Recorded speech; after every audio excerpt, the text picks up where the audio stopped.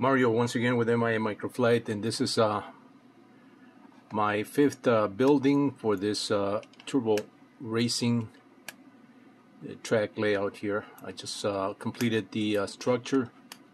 I'm about to print the windows that you see in blue here. I still have to do the windows for the bottom section here, but the structure has been already completed, and this is what this building looks like. So that's my 3D model, and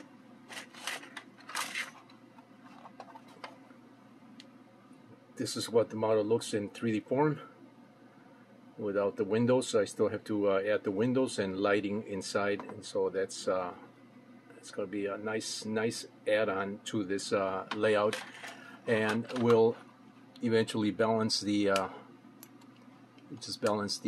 layout as far as the buildings are concerned, you know, in this 8x4 layout here. So I started with these buildings here.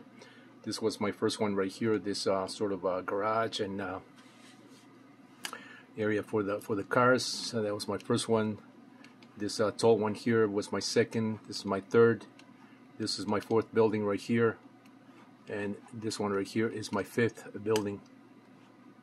And so after this building, I have already started working on this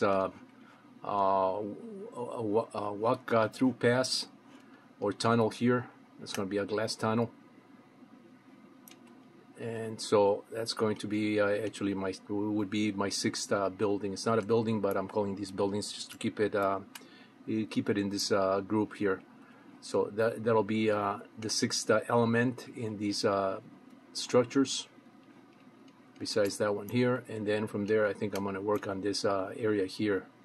I'll finish this area here that will be some kind of a mountain or dirt area here. Well, not so much dirt, you know, per se, but it'll have trees, and it'll be a nice little hill here with trees. I think that'll bring this area out really nice here, and it'll be a nice scenery background, you know, for the track here as the cars are going through. You know, I do plan on using some FPV cameras on these little guys once I'm done with this, and we'll film it from that point of view. But that's my tree, not my tree, but I've been making trees as well. That my mind is on trees right now. So yeah, this building came out pretty nice.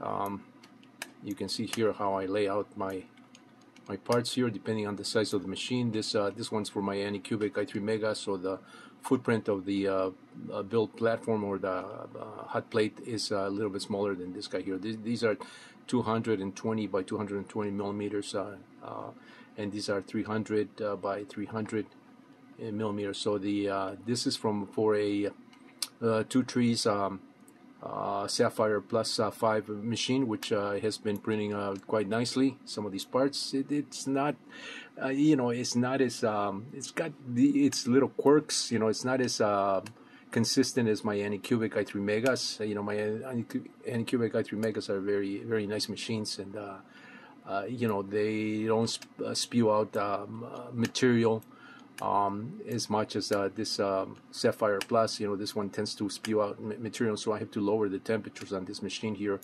below what I print on my Anycubic i3 Megas.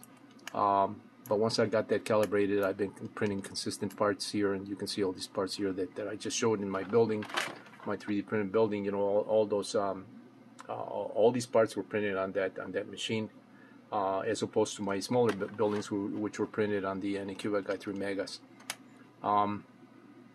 So yes, this is where I'm at right now, and I thought I'd do another segment of this of this project here. Anyway, Mario once again with MIA Microflight. Stay tuned for more.